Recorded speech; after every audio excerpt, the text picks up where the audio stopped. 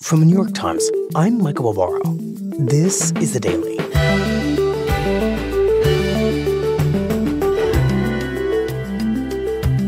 Today, to much of the outside world, Hamas's decision to murder hundreds of Israelis and trigger a war that has since killed many thousands of its own people looks like a historic miscalculation, one that could soon result in the destruction of Hamas itself.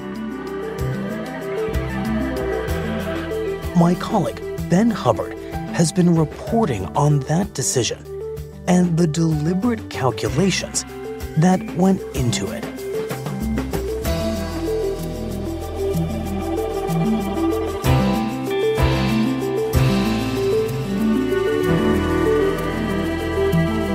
It's Tuesday, November 14th.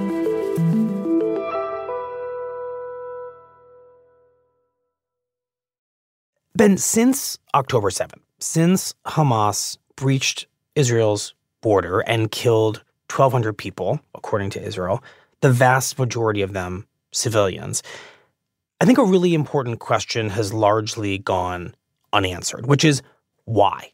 Why undertake such a horrifying terror attack that entailed the mass murder of non-combatants? And why do that when Hamas had to understand on some level that it would trigger an overwhelming reprisal from Israel that would end the lives of so many Palestinian civilians, which is exactly what's happened. This was a highly planned and highly organized attack that clearly had a strategy behind it. So what was it? That's what I set out to understand. After the attack, I think everybody was asking that question of why would Hamas, which sort of ruling in Gaza and has this control, and why would they suddenly do something like this that was actually described by one of my colleagues as a suicide attack on itself? Like basically was the movement trying to destroy itself? And so we wanted to sort of figure out, how did Hamas get to the point in terms of capabilities where it could launch this, which was a much, much more sophisticated and complicated attack than we had ever seen them carry out before, despite the decades and decades that they've been fighting Israel. And then also why? Like, how did they get to the point where they made the decision that of the kinds of attacks that they could do for whatever it is that they wanted to achieve, why this? Not a very easy thing to answer. Right. It's completely unrealistic that we would be able to call up the leaders of Hamas in Gaza who plotted and carried out this attack. I mean, certainly by the time that we were asking this question, they were hiding away in their bunkers somewhere, getting ready to fight Israel, which was making it very clear it was going to do a ground incursion. So, there's sort of no way to talk to these people. But Hamas has leaders in other places. You have the people in Gaza who sort of run the show there, and then they have people from their more political operations who are based in other parts of the Middle East. There's a number of them who are in Beirut. There's a number of them who are in Qatar. So I packed my bags and left Istanbul and first went to Beirut. With the understanding that you could meet with them, I think it would surprise people to think that you can just meet with the senior leaders of Hamas.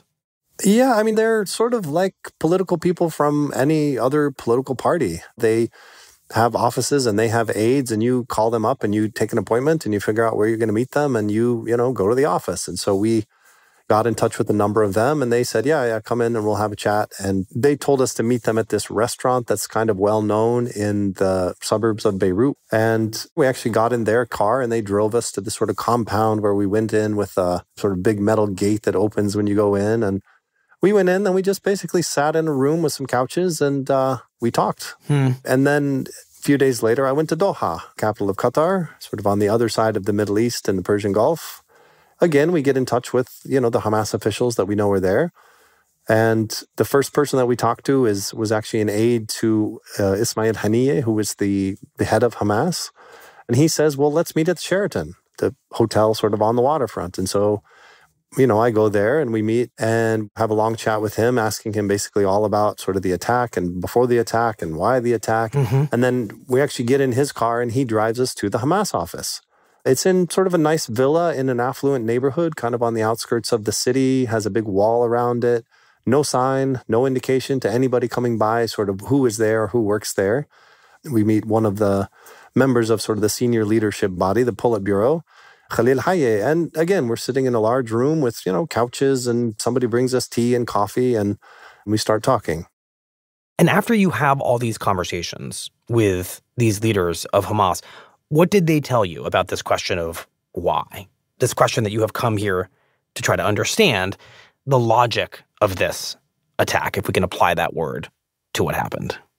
The basic idea that they all kept coming back to is they felt that the Palestinian cause was basically fading away, that there were aspects of this conflict that were approaching a point of no return. And if they sort of passed that point, then it was all over. And also this feeling that nobody really cared. Nobody was really paying attention or doing anything about it, including the Israelis, that the Israelis just didn't even seem to be thinking about the Palestinian cause anymore. So they felt that they needed to do something big. They needed to do something dramatic to blow up the status quo. They wanted to completely overthrow the situation in the region. And individual leaders said that they hoped that this led to a big regional war, that was like the ideal outcome, and hope that some new option would emerge from what came after.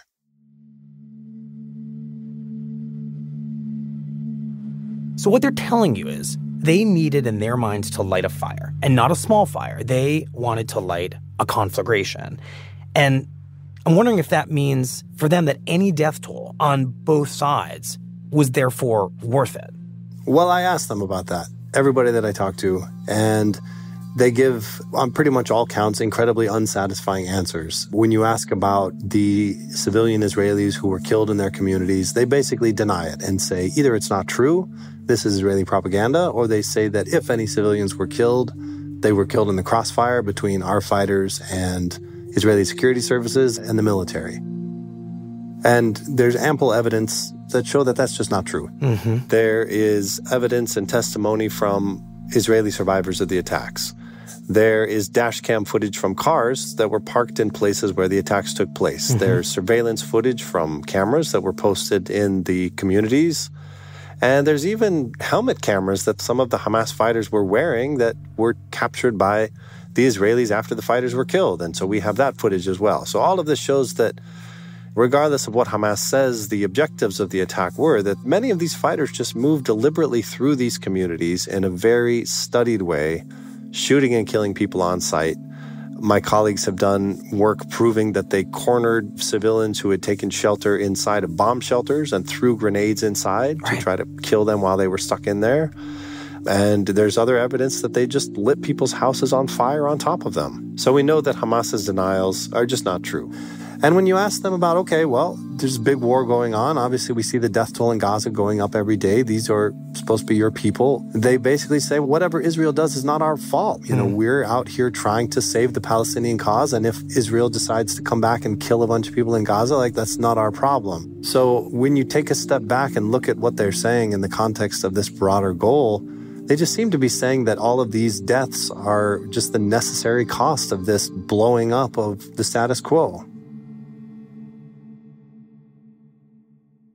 Ben, bottom line, to accomplish this objective of upending the status quo for Hamas, for its leaders, it seems like almost any amount of death would be allowable. Right. In my conversations with some of the Hamas leaders, there really did not seem to be a lot of hand-wringing about the number of civilian deaths that have come about because of this attack.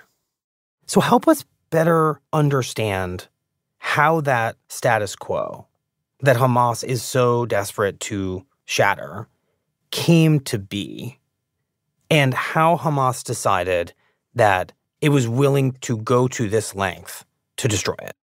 So I found it very useful in trying to understand how Hamas got to this point, looking at the career of one of the people who ended up plotting this attack. And this is the head of Hamas in Gaza, whose name is Yahya Sinwar. So what should we know about him? Yahya Sinwar is from the first generation of Hamas. Hamas was a Palestinian militant movement founded in the late 80s that was an Islamist movement that aimed to destroy Israel with military means and replace it with a Palestinian state. At this time, the Israeli military was occupying the West Bank and Gaza, and Hamas was not interested in just ending the occupation of these territories. Hamas believed that the entire state of Israel was an occupation. Mm-hmm. This sets it apart from other Palestinian movements that have negotiated with Israel and accept Israel's right to exist. Hamas never accepted that and felt that the whole thing was wrong and that the only solution was to completely destroy Israel and replace it with a Palestinian state. Right. So Sinwar is from the very early generation of this movement. And from very early on, he's sort of an internal security guy. He's in charge of looking out for Israeli moles inside of the organization. And he punishes these people with such brutality that he's given the nickname the Butcher of Khan Yunis. Khan Yunis is a town in Gaza where he was born. And so he was known as the Butcher of Khan Yunis. So he's an enforcer within Hamas, a violent figure within an already violent group. Yes. But then in 1988, he gets arrested by the Israelis, and he is thrown in jail for the murder of 4 Palestinians who were alleged collaborators with Israel, spying inside of the organization. And he's in prison for 22 years. And he describes this later as being very educational. He learns to speak good Hebrew. He reads books in Hebrew, and he describes it as being this great opportunity to really get to know his enemy, to understand Israeli society, to understand how Israel works and how it thinks. And clearly, this is because he does expect or hope that someday he's going to get out of prison and that this knowledge is going to come in useful. He's studying Israel from inside prison so that he might someday better understand, it sounds like, their weaknesses. Right.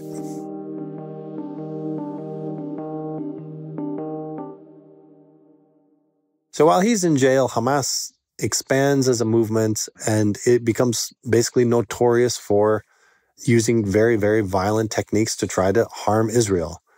In 2007, it gets in a huge fight with other Palestinian factions inside of Gaza and ends up taking the place over and basically exiling the Palestinian Authority. And this puts the movement in a really new place. I mean, this was a movement that was founded to do military action against Israel. And suddenly it finds itself governing in a territory. I mean, it becomes the de facto government of a territory that now has more than 2 million Palestinians. And so instead of just, wanting to launch attacks and figure out ways to, attack the Israeli military, suddenly they have to think about infrastructure and how to provide services for all these people who are technically under their rule. Mm-hmm. But of course, Sinwar is in prison and cannot be a part of this transformation of Hamas into the governing authority of Gaza. Yes. So while all this is happening on the outside, Sinwar is inside, learning Hebrew and getting to know Israel better. And then all of a sudden, he gets an opportunity, and basically Hamas gets an opportunity. On Sunday, Palestinian fighters used a tunnel to attack a border post and kidnap an Israeli soldier. In 2006, some Hamas fighters pop up from a tunnel on the Israeli side of the border separating Israel from Gaza, and they take a soldier captive and they drag him back to Gaza and they hold him. The 8,500 Palestinians held captive in Israel, now in the spotlight following the militants' capture of the Israeli soldier. Their freedom, the single demand so far from the corporal's captors. And there are years of negotiations, and then in 2011, there's an agreement for a prisoner swap. And in the end, Hamas trades this one Israeli soldier named Gilad Shalit, and they get in return more than 1,000 Palestinians released from prison. It was just before midday that the first coachload of Palestinian prisoners came across the Egyptian border into Rafah. And among them is Yahya Sinwar. Yahya Sinwar is the only one of the group's top leaders to be freed in the deal. And Sinwar is one of the biggest prizes that Hamas gets out. And then he returns to Gaza and he receives a hero's welcome.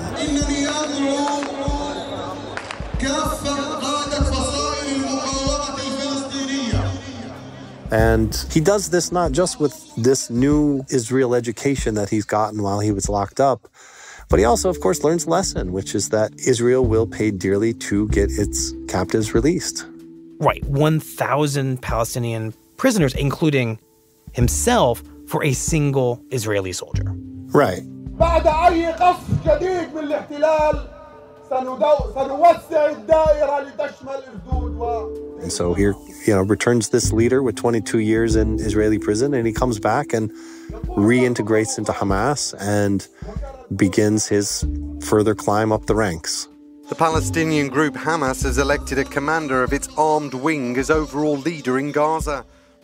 And in 2017, he actually becomes the top Hamas official in Gaza.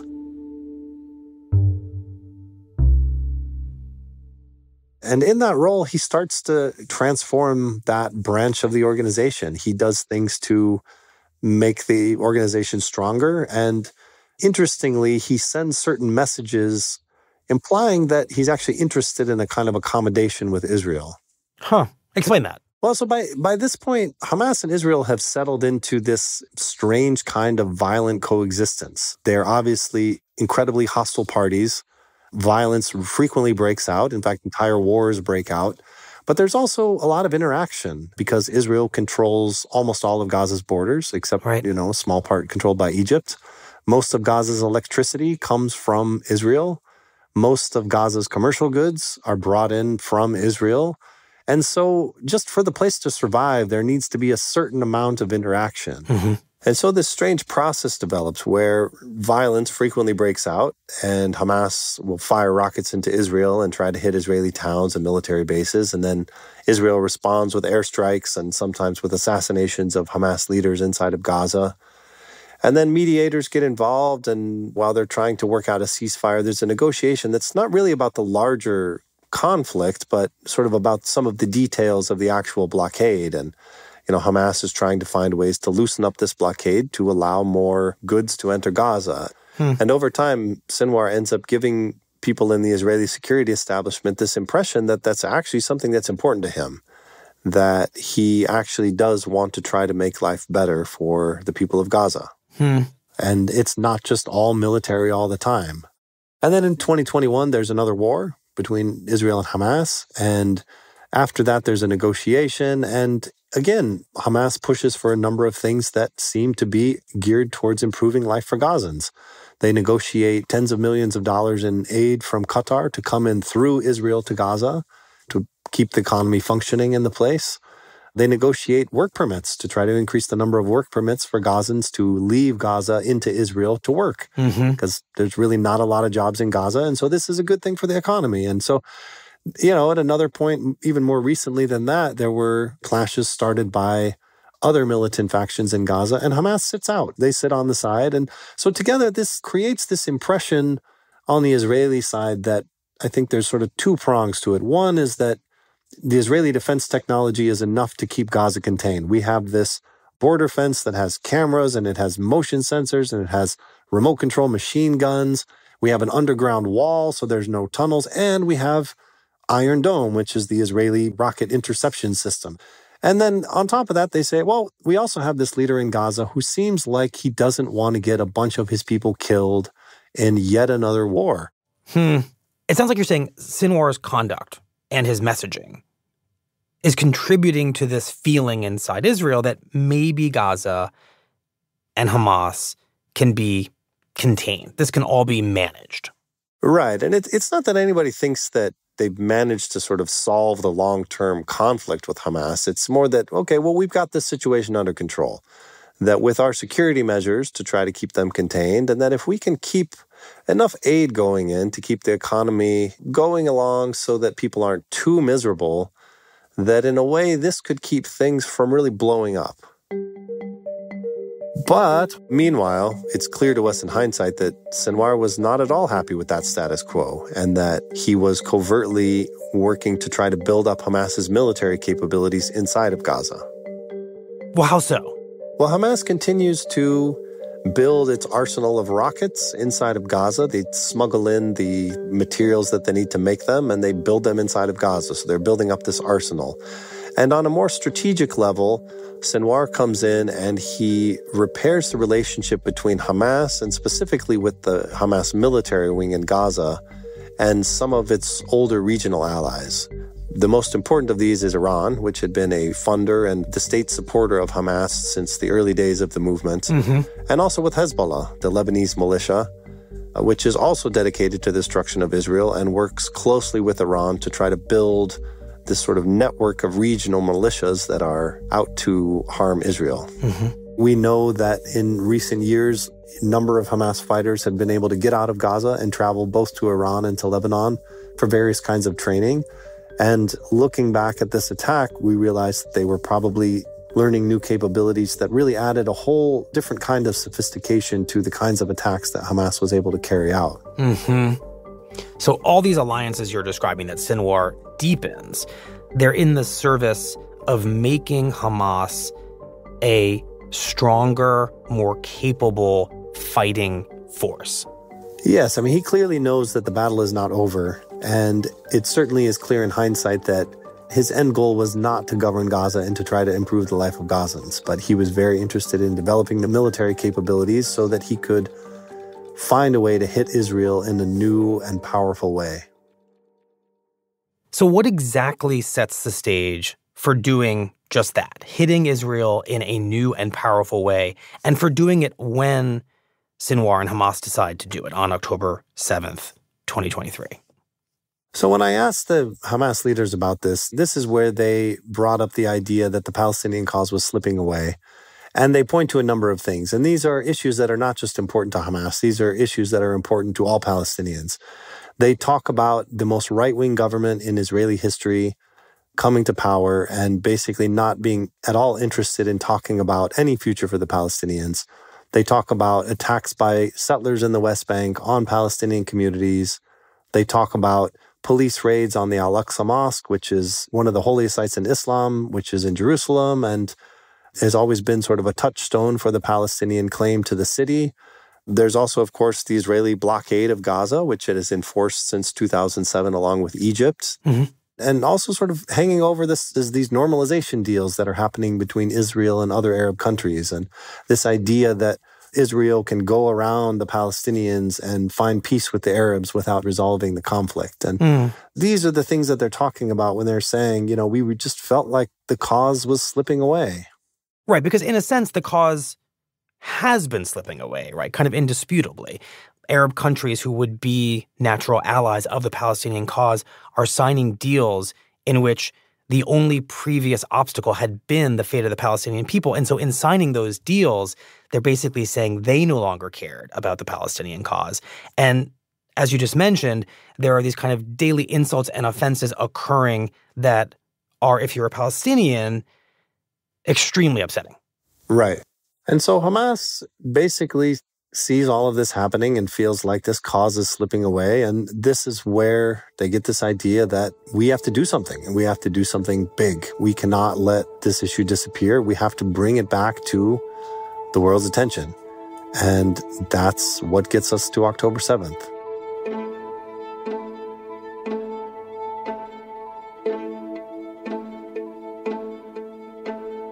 We'll be right back.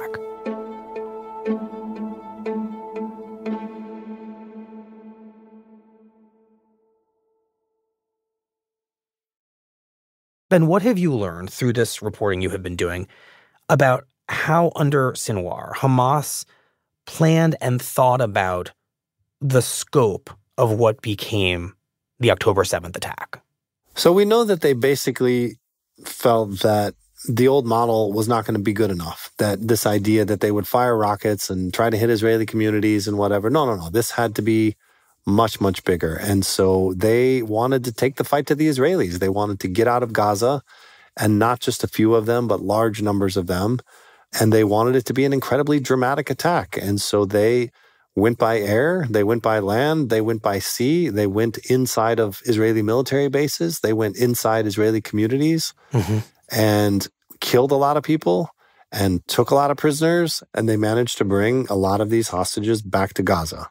And Sinwar knows better than anybody how much the taking of one Israeli captive can change the situation. Right. And we know that when they launched this attack, they were seeking captives. They wanted to find people and bring them back to Gaza.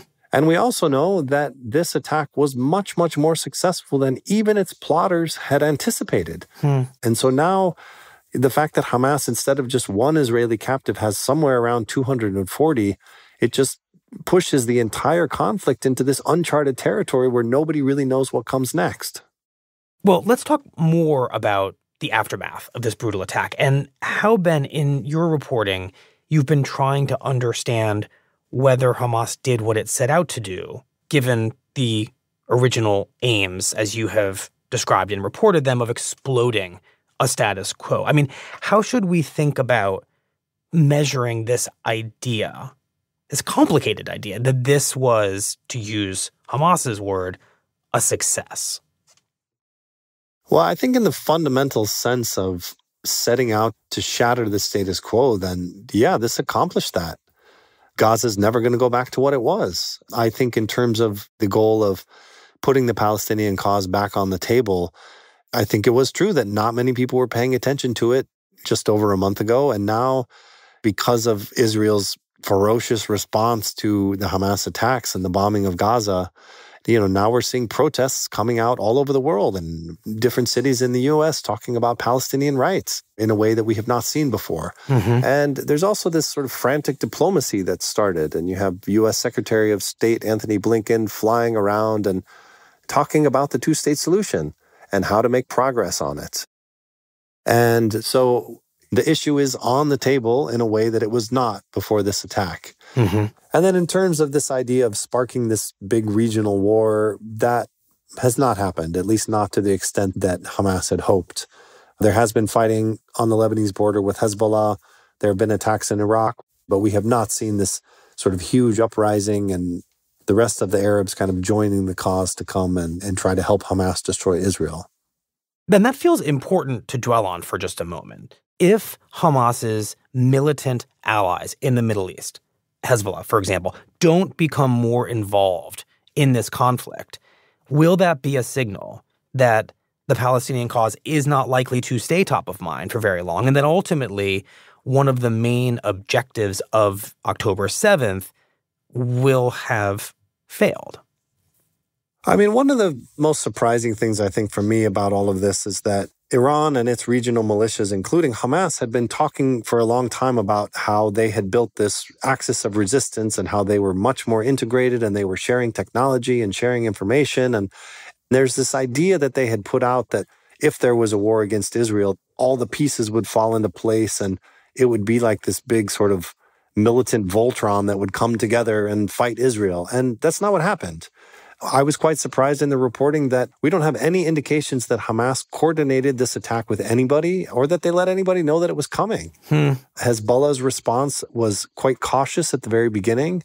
They're now clashing with Israel on the border, but they've done it in sort of a controlled way to keep it from escalating into a bigger war.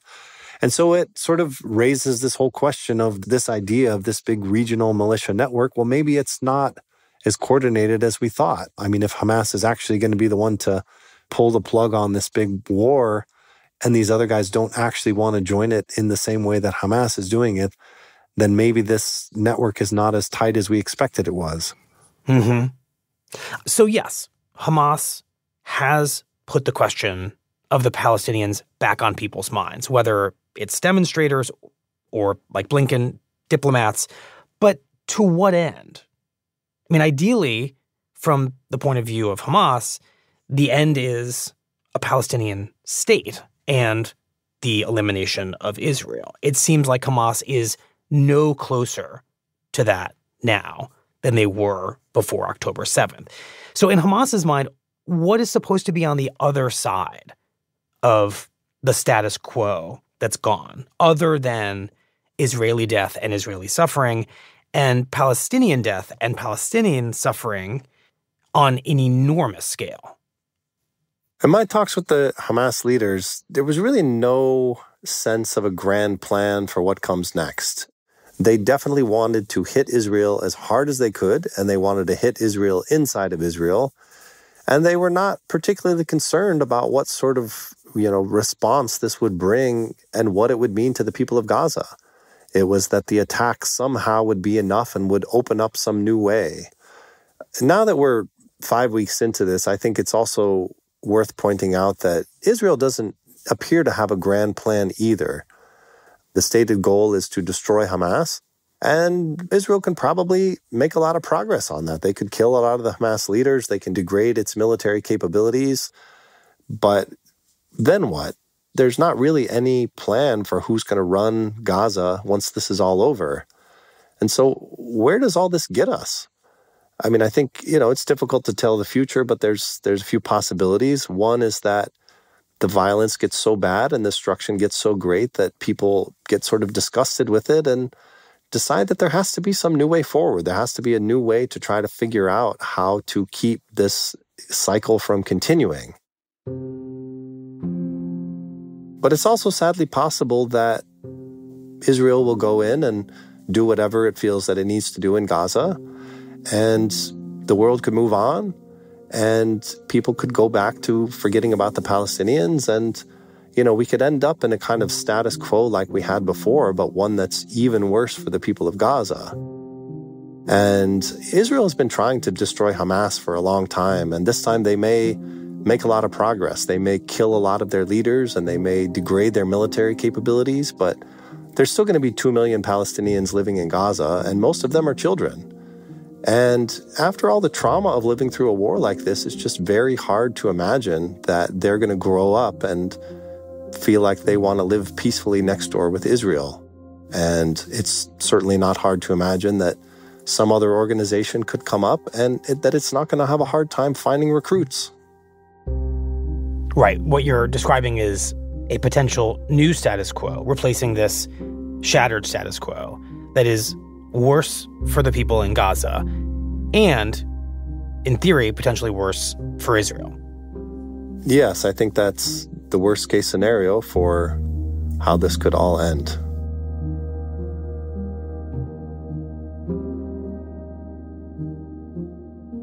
Well, thank you, Ben. We appreciate it.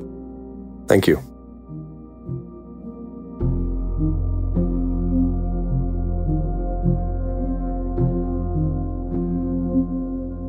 We'll be right back.